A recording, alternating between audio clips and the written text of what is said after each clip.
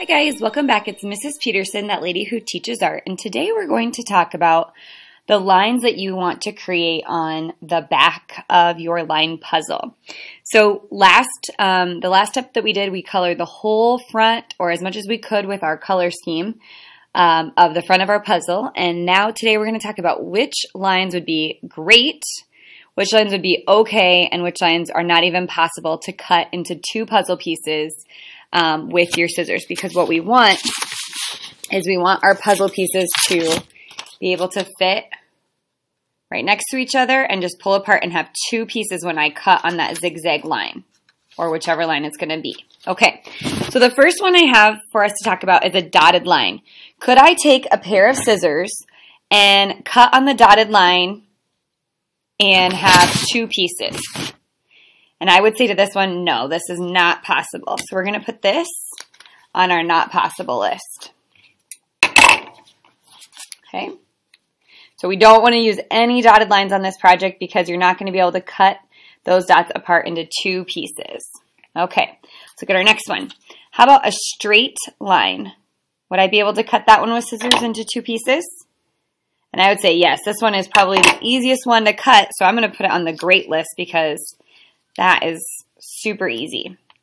Cut it pretty quickly with my scissors. All right, the next two I want to talk about are the same kind of line. They're both an embattled line, like the top of a castle if I go like this. But we want to say which one would be better or easier to cut. And it's going to be the one that's bigger. So we're going to put this on our great list. This would definitely make two puzzle pieces. And this one, you could cut it, but it would take a really, really long time when you make your embattled lines so small and close together. It would take a really long time. So we're going to put that on our okay list. Okay, what's next? Take a look at this one. How easy or hard? Well, first of all, is it possible? Yes, this line is possible to cut. It's a wavy line or a scalloped line, depending on which way you look at it. It is possible to cut, but it would take a really long time to cut it because it's so small. So I'm going to put this on the okay. All right, how about a dashed line? Could I cut a dashed line and make two puzzle pieces that fit together? Nope, this one is going to be impossible for our puzzle project. Put that there.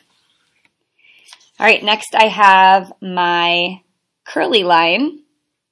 If I try to cut on this line, think about what would happen. Would I end up with two pieces? No, you'd have your two big pieces, but then you'd have all of these little pieces that fell out. So we don't want to do this one for this project. This is not possible for our puzzle project. Okay, next I have another wavy or scalloped line, but this one is much bigger.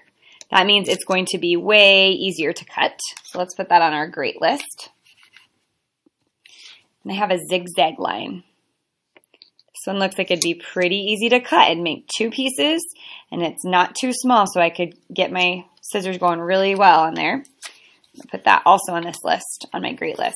I have to move these over a minute. Jersey Hakey, please come to Angie's office. Jersey Hakey, please come to Angie's office. Briar Anderson, your lunch ticket is in my office. Okay, and then I have one more. Your lunch ticket is in my office. My last zigzag is super small. Be hard to cut. It would take a long time, so I'm going to put that on my okay list. All right, so we're going to post these in the room, but you'll see that we have three that you should not use at all today. See this, the sad face? Don't use those, because when you do your puzzle, it would be not the right way to cut the pieces apart. We have three that are okay. These are okay because they're too small. They're going to be really hard to cut and take a really long time, and we want to do this a little bit more quickly than that. These ones would be great because they are either really easy to cut like a straight line, or my shapes are bigger, so it would be easier for my scissors to cut those. All right? You get to decide which ones you want to use. I would definitely steer you towards the ones that are on our great list. I can't wait to see what you create. Okay, then the next thing we're going to do is take our puzzle, and we're going to turn it to the back, and your name should be written on there. Mine's right here. It's a little hard to see right now. But on the back, we are going to draw our lines. And I like to put my paper the long way, and then draw my lines the shorter way so that I can fit more in. If I go this way, it's harder to fit very many lines in for my puzzle. So I like my paper to go the landscape way and then draw from the top to the bottom. So we're going to go back to our grade list, and you can do these in any order that you want. You're going to put these on the back of your paper. So I'm going to start with that zigzag that I saw, and I don't want to make it too small because that's when it gets really hard to cut. Then maybe next I'm going to do the straight line. And you want to make sure that there's space between the line that you just did and the next line, because you want one puzzle piece here, one puzzle piece here, and then my next ones are going to go here. So I still have an embattled line and a wavy line I can do. And if it's easier for you to turn the paper and do it this way, that's fine.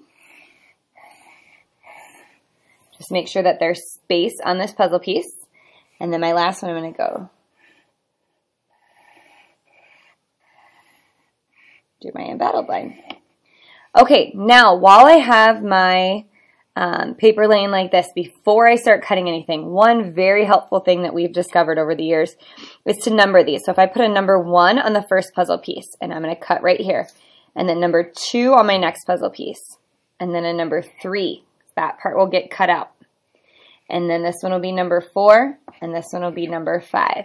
If you number these, it's going to be so much easier once you put them back together. Then you're going to take your scissors and carefully cut on your lines. Remember, scissors should only be used to cut paper. And when you hold your scissors, you're going to want your thumb up. Turn your paper, not the scissors. So I point my scissors straight out in front of me, and I always just turn my paper as I'm going. My scissors stay out in front of me. Blades pointed away from my body. My thumb is on the top. And I just turn my paper to make it easier. Now there's my first puzzle piece. It has a number 1 on it. I need every single piece of paper, so don't get rid of any. None of these are scraps. You need all of the pieces. Okay guys, once you get all of your pieces cut, then you are going to lay them back out on your black paper. And you should be able to see, maybe you can't see in the video, but there's numbers on these pieces. You are going to put the glue on the side where you wrote the numbers, where you drew the lines. Remember, when we use glue, you're going to twist it open, and then you're going to do dot, dot, not a lot. I would say 3 dots of glue, not big squeezes, but 3 dots will be sufficient. So 1 dot on each corner and maybe 1 in the middle. And then you're going to turn this upside down when you glue it, because you don't want the number to show. Okay, so the next piece, I'm going to do the same thing. 3 dots. No rivers of glue, no oceans of glue. And then I want to give myself some space because we're trying to create these lines for our puzzle. We want the black to show through. Okay, so I'm going to do 3 dots on the next piece.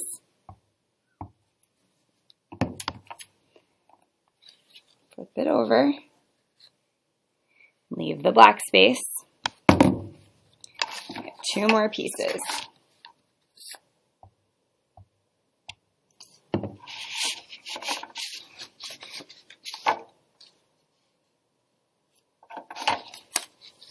And the embattled line is the one that's a little bit trickier to get lined up. I think it matters a little bit more because I like, we don't want to overlap it. And if I do it like this, it looks like a dash line. You can definitely do it that way if you want it to be that close. But I also kind of like it to look like there's like big squares that are, or rectangles that are touching each other in the corner. So when I lay mine out, I like to lay it like that. Then your very, very last step is you're going to take a white color pencil, and in the bottom right-hand corner, you're going to sign your first name, last initial, and then put your class on there. So 1 for first grade. All right, you guys, there you have it. Now you are done with your line puzzle. I can't wait to see what you create.